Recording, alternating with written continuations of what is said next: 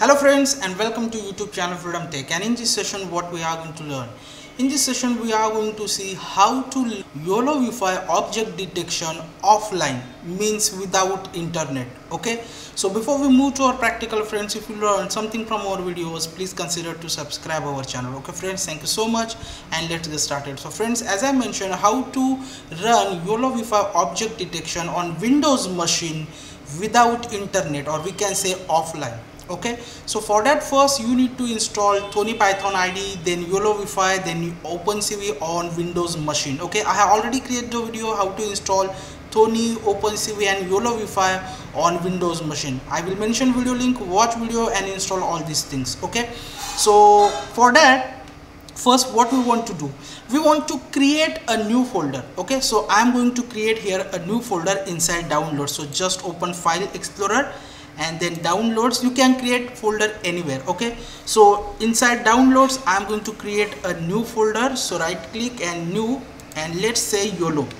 So this is what our folder. Okay, so inside this folder we are going to create our YOLO5 object detection script. Okay, so just close File Explorer and we are going to open our Tony Python IDE. So let's just open Tony Python IDE and we are going to create our file, our Python script file. So just click on save, and the folder which we create inside downloads and YOLO. Okay, so here we are going to create test.py. okay, so now what we are going to do, we are going to simply call our web camera for detection. So I am going to write a basic code. Okay, so let me write the basic code. So friends, as you can see, this is what our basic code, okay, which will start our web camera. So now, as I mentioned, first what we want to do, we only want our YOLO5 as .pt model, because when we install YOLO5 on Windows 11, there is no by default model. So we need to download their model. So for that, what we are going to do, we are going to visit their website pytorch.org, and this is the link, as you can see, model torch.hub.load.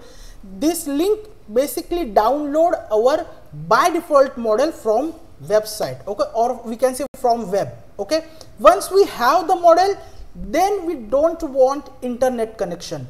Okay, so just copy the link from their website, open Tony Python IDE, and then just paste the link over here inside our code. Okay, so now save it and just run the code. Now it will download our YOLO5 as .pt by default model inside same folder which we just create. Okay, so inside downloads I have created YOLO folder, and as you can see, this tmpb is basically downloading our YOLO5 as .pt model. Okay, so currently it's downloading. As you can see, now it's changed with YOLO5 as .pt. This is what our model. Okay, so we have now our model. Now from here we don't want internet connection. Okay, so now I am going to remove, as you can see, I have connected the computer with Ethernet. So I am going to remove Ethernet cable. Okay, so friends, as you can see, I have removed the Ethernet cable. So there is no internet inside my desktop, inside our Windows 11 machine. Okay, so now what we are going to do, we are going to simply stop just our code. Okay, and here what we are going to, now we don't want this model code line. Okay, so let's just comment it. Let's just comment, just mention hash. Okay, and here we are going to, because we are going to use our local path.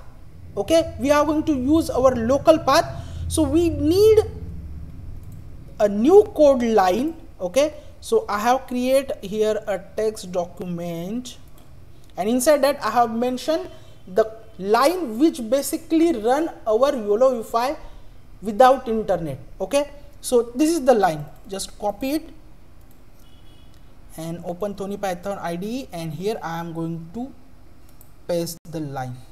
Okay, I will mention this line inside my description box. Okay, you need to simply copy and paste. Okay, so this is the path. This path is basically for Raspberry Pi. Okay, so now here we need to mention our Windows path. Okay, so model is equal to torch.hub.load, and this is the path where we have YOLO5 folder. So as I mentioned here, this path is basically for Raspberry Pi. So we need to mention our Windows path for yolov5 folder. So what we are going to do, we are going to open our file explorer from here, okay, and then go to the C drive.